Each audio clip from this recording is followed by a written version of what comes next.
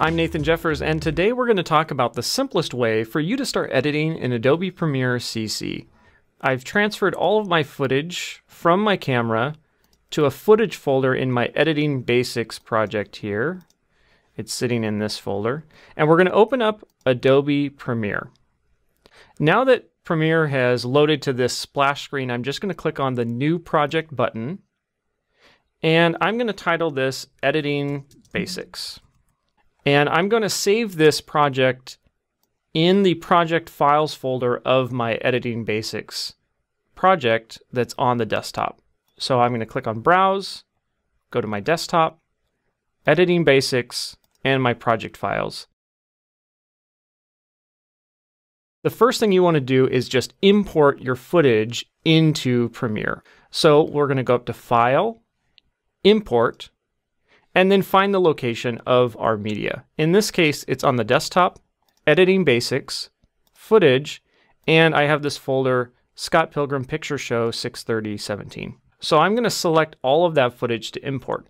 I'll select the first one, scroll all the way down to the last video clip, hold down Shift, and click on the last one. That will select all the footage, and I hit Import. Now it's going to import all that footage for me. Now that all your footage is imported into Premiere, I like to sort it by name. That's usually not the default for some reason in Premiere when you have it in your icon view. So I'll click on this little double triangled Sort Icons button and click on Name. It's going to sort all of my footage by the name. Usually that's the order in which they were filmed, so it gives me a better way of grouping all of my footage. So the easiest way to start editing your footage is just by clicking and dragging them over onto the timeline over here. The timeline is where you're going to build your edit, your final video. So what it's actually done behind the scenes is created a new timeline. You'll see a duplicate here, what looks like a duplicate of the footage, but it actually has a little sequence icon here. And what we can do is just simply single click on the name, and then instead of naming it exactly the same name as the clip, we'll just name it Scott Pilgrim Picture Show, the name that we want our actually final video to be named. I'll hit return, and now we have a project that's just Scott Pilgrim Picture Show with our clip inside of it. And now we can just start adding more clips. So say we want this one to be next, and then finally this clip. Once we have all of our footage that we want on the timeline, or at least our first few shots, I'm going to show you how to use simply two tools to start editing. The first one is the Selection tool. The shortcut is V, and this is the most basic kind of tool in Premiere. So if you want to move a clip from left to right, and actually if you want to shorten a clip, you can use the Selection tool. The way that you do that is in Premiere, a lot of the tools are context sensitive, meaning they will change depending on what you are hovering over. So if I hover over the beginning of this clip, you'll see that it turns into a little bracket with an arrow next to it pointing right.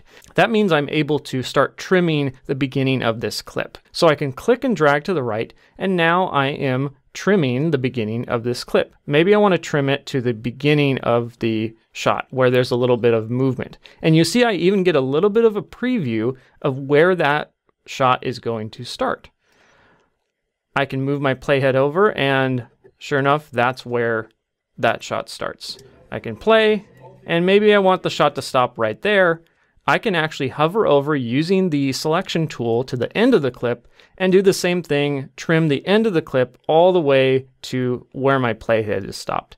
Now I have a single clip that's exactly the length that I want, and I can move it into place. The other way to make cuts in the timeline is to use the Razor tool, shortcut C. So if I have a shot that I want to cut the beginning and end of in the middle here, say I have a pan down shot to the location of the building, I can make a cut where I want the footage to begin and end. So if I want it to begin at the sky here, I will make a cut simply by single clicking on the footage, and that's made a cut. and I'll press play to the end, and that seems good. And I'm going to make another cut. Now I'm going to switch over to my selection tool using the V shortcut, select all the footage that I don't want, and hit delete. Now I can even select the space that I don't want here on the timeline and hit delete. I can even select space between clips and hit delete. That'll make sure that there's no black frames between clips. Let's quickly even edit this clip using just the selection tool as well. And we are going to set our in and out points here and move this over. So now that's the simplest way to start editing. We've imported our footage onto the hard drive from our camera. We've opened up Premiere, saved the project. We've imported our footage into the project, put our clips into the timeline, and just using the selection and razor tool, we've started to make our first edit. This method is really great for quick and basic projects, but if you're doing something larger, you might want to consider this other method of editing, opening footage in the source monitor and selecting from there. So the way that we start editing that way is we will double click on a piece of footage, and that will open that footage into the source monitor.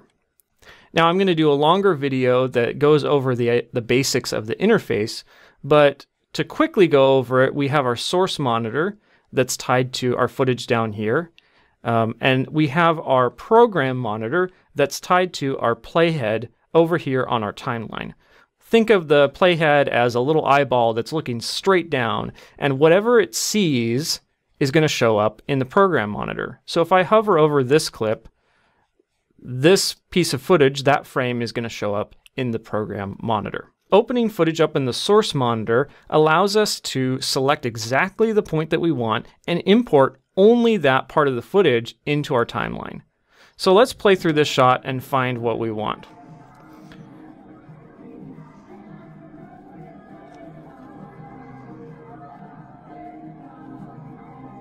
That looks like a pretty good pan establishing the location here. So I'm going to make an in by clicking the Mark In button. Shortcut is I. Hit play. And stop where I want it to stop and set an out point. Now I can simply click and drag the thumbnail here down onto the timeline, and that will bring in just that part of the footage. This is a lot cleaner way of editing rather than just dragging everything onto the timeline, but it does take a little bit more time. Some things to keep in mind is that when you create your first sequence, when you drag over your clip to the empty sequence over here, it actually creates a sequence with the same settings as your original footage.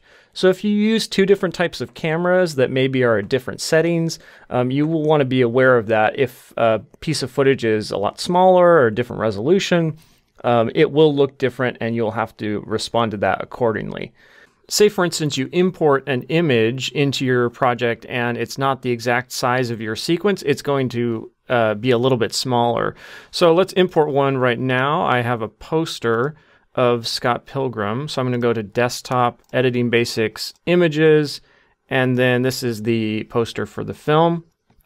I'm going to import that and then click and drag it onto my timeline. And what you can see is that is a very low resolution image. I want that to fill the screen. So I will right click on the clip and then select Set to Frame Size. If you have an image or a piece of footage that is a different size as your sequence, you can always right click and use the Set to Frame Size shortcut as a way to match everything up together. Another thing to be aware of as you're editing your videos, sometimes you want to have people talking and then have footage appear over the top of them. So for instance, if you're editing a news package like this story, you will have an interview and then you might have some B-roll over the top as the interviews are going on. So I shot some interviews here and I'm going to bring this particular interview into the timeline and I will find a good soundbite from this first interview. So let's go ahead and listen to this interview. I loved it. It was so Yeah, honestly, the lights were amazing. I like that soundbite, so I'm going to use my razor tool with the shortcut C and make a cut at the end of the soundbite, and then move back over to the beginning of the soundbite and make a cut. So I'm going to switch back to the selection key using the shortcut V and then delete the footage that I don't want. Now I have my one soundbite, but I want to put some B-roll over the top of that. Maybe some footage of the actual event. So let's find some footage of people enjoying the film. That looks great. But I just want to bring in the video. So I've double-clicked on this, opened it up in the source monitor, and I'm going to use my in and out method of editing. So I'm going to set an in point here and hit play using spacebar, and that seems like a good moment. Set an out point. And now instead of clicking and dragging on this thumbnail, I'm only going to bring in the video by clicking and dragging on the video film strip icon here and bring this onto video track 2. So now, while I have them speaking, I loved it. It was so, yeah, honestly, the lights were amazing. Now I hear them, but I am seeing the footage that is on the top. Again, I use the metaphor of the playhead as an eyeball looking straight down. So if you look at the timeline, I have a clip of the audience on top of the interview, and so that is going to be the image that shows up in our final video during that segment. And I can extend it, move it around wherever I want it to be, and I can continue adding more clips in this manner. So if you had a lot of different sound bites and interviews, you could have all of them be on video track 1, and then all of your B-roll is on video track 2. That's another great way to keep organized. So this has been a very, very basic introduction into Premiere Pro CC. I'm going to do a much longer, more in-depth tutorial in the future, so watch out for that. If you do have any questions, feel free to ask me in the comments below. I'm Nathan Jeffers. Thanks for watching.